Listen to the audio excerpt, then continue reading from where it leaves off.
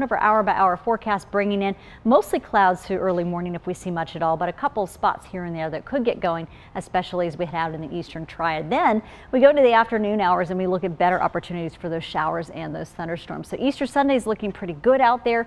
We've got cloudy conditions, but very muggy weather starting to build later Saturday. So you've got 67 in Greensboro, 64 in High Point right now. We stack up those temperatures also in the mountains with pretty comfortable conditions, and you are going to feel good to start your morning. Maybe a light jacket, not only for your Saturday morning, but also for Sunday if you're heading out to those Easter sunrise services.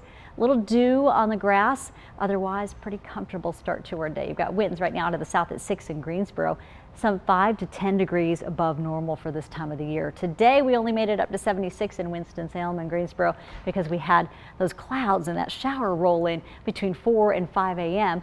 kept things a little cooler for us today. But normally folks out there around Mocksville up through Burlington hitting your 80 degrees. So you were warmer where you didn't have some of that moisture to work with early.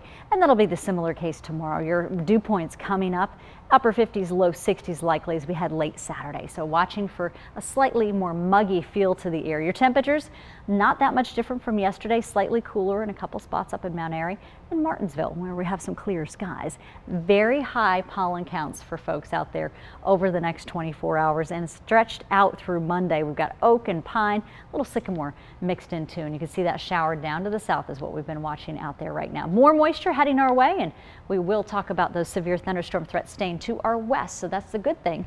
But by Monday, we'll increase everyone's rain chance, and we need the rain. We're hoping to tap into some good 1/2 inch to 1 inch rains to soak our gardens. Wouldn't that be great?